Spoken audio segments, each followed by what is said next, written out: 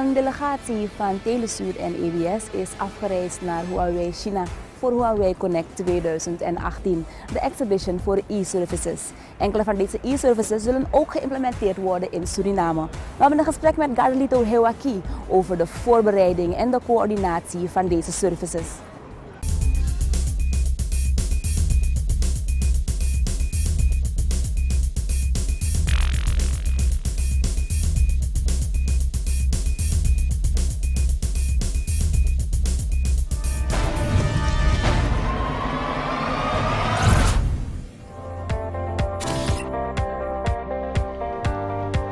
Huawei Connect is ontworpen om alle bedrijven en organisaties te helpen de drempel te overschrijden en hun claim in de intelligentiewereld in te zetten.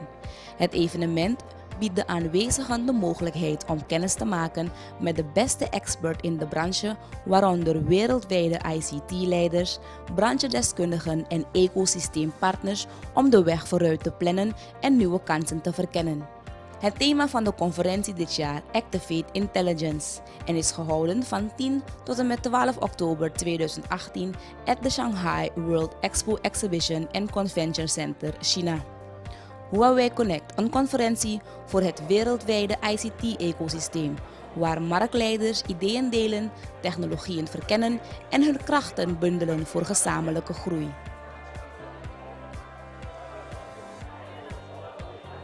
Meneer Hewaki, wat zijn de mogelijkheden voor e-services in Suriname? Wat je voor e-services nodig hebt is een gegarandeerde goede bandbreedte. En met de komst van het Telesuur Nationaal Breedbandproject is er een scala aan mogelijkheden voor e-services. Zo wilt maar bedenken Safe City, e-smart city, e-education, e-health. You name it. Whatever er is aan e-service, op het moment dat je de bandbreedte hebt die gegarandeerd is en stabiel is, maakt het niet uit. De mogelijkheid bestaat er nu vanaf het Telesuur Nationaal Breedbandproject. Op dit moment zijn we bezig met een Safe City. Het e-learning platform komt ook om de bocht. We zijn bezig met platformen voor de verschillende ministeries, e-payment, e-health, noem maar op. Wat verstaan we onder e-services?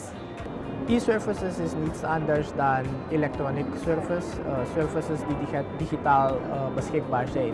Alles wat vroeger manueel gedaan werd of waarbij je persoonlijk moest gaan als burger om iets aan te vragen bij wijze van spreken.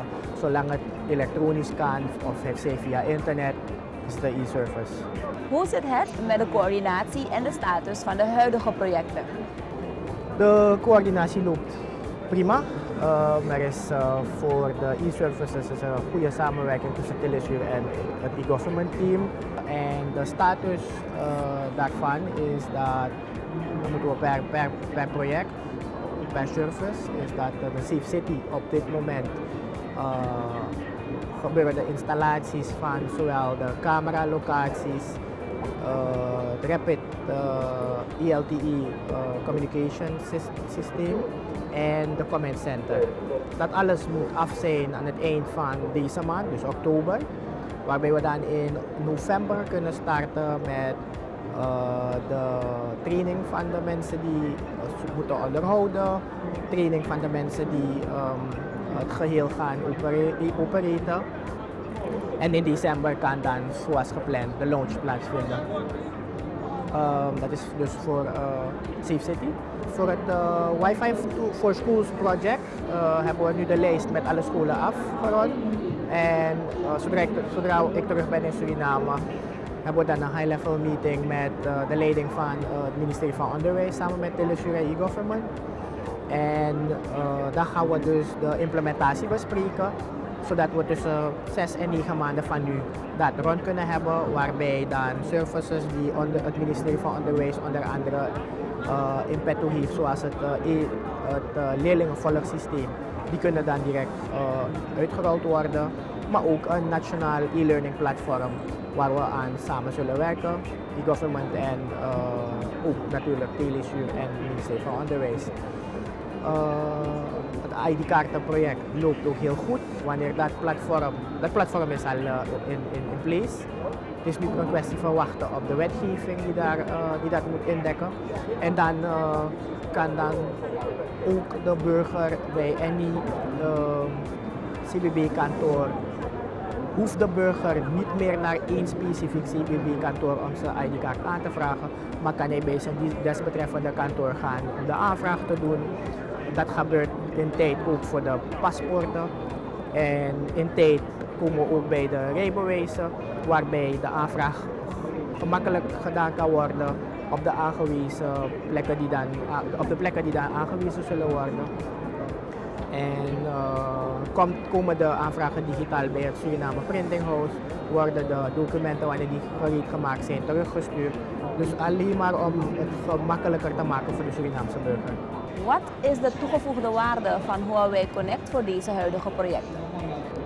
De toegevoegde waarde van Huawei Connect voor deze huidige projecten is dat bij het komen naar dit soort beurzen je de latest trends en technology kan zien. Een toepassing daarvan is dat we een discussie hadden in Suriname over bij Safe City het wel of niet aanwenden van geld bestemd voor een grant, waarbij er gedacht werd aan een separaat systeem die verkeersovertredingen zou moeten vastleggen. De bevestiging, we wisten eigenlijk dat er softwarematig dat gedaan zou kunnen worden, maar die bevestiging heb je als je dus naar dit soort beurzen komt, waarbij je dan ook direct ziet dat het werkt en dat het eigenlijk gewoon een upgrade is aan het huidige. En wanneer ik terug ben natuurlijk in Suriname, is het een kwestie van het bespreken en kijken naar hoe we dat kunnen implementeren.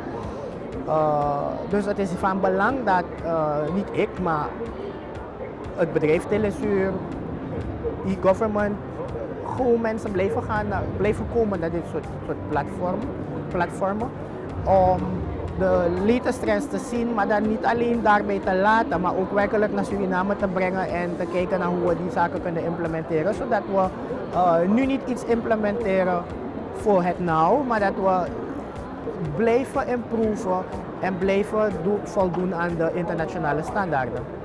Is met het Telesuur Nationaal Breedbandproject de implementatie van deze e-services mogelijk? Ja, deze en alle andere e-services worden, doordat de bandbreedte nu opgekrikt is en natuurlijk in tijd dat zullen bijhouden. Want één belangrijk ding dat ik ook bij moet zeggen is dat services steeds, het moment ze improven, het moment ze beter worden, ze meestal meer bandbreedte nodig hebben. En daar zou Telesuur dan moeten blijven opletten om op tijd de bandbreedtes ook volgens de standaarden, internationale standaarden aan te passen, te improven. Wat is de samenwerking tussen Telesuur en het e-government team? De samenwerking tussen Telesuur en het e-government team is in deze, dus dat Telesuur de facilitator is van de projecten. Ze gaan ook het onderhoud doen. Implementeren is één, maar onderhouden, dat is de key. Dus Telesuur gaat zich belast met het onderhoud. En e-government als opdrachtgever die houdt de oog in het zeil of de services zoals die zijn aangevraagd ook worden uitgevoerd en of die voldoen aan de gewenste standaarden.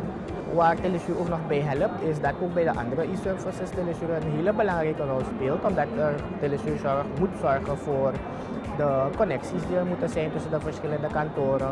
En moet waarborgen dat die ook zo optimaal en zo goed als mogelijk blijven werken. Wekelijks zijn er meetings tussen de uitvoerende teams van e-government en Telesuur. En maandelijks hebben we high-level meetings die ook gaande zijn, die worden gehouden tussen de beide teams. En wanneer nodig, als er zaken zijn die vastzitten of escaleren, die komen de high-levels ook bij elkaar.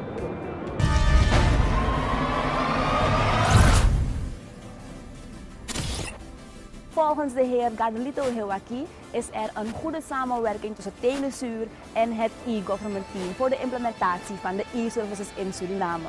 De service vanuit de samenleving gaat in de naaste toekomst afhangen van data. Ik ben Priscilla Granoos en mede namens mijn cameraman de heer Henry Marlon sluiten we deze aflevering vanuit Shanghai, China af. Dit is Fiber Vibes, powered by Telezoom.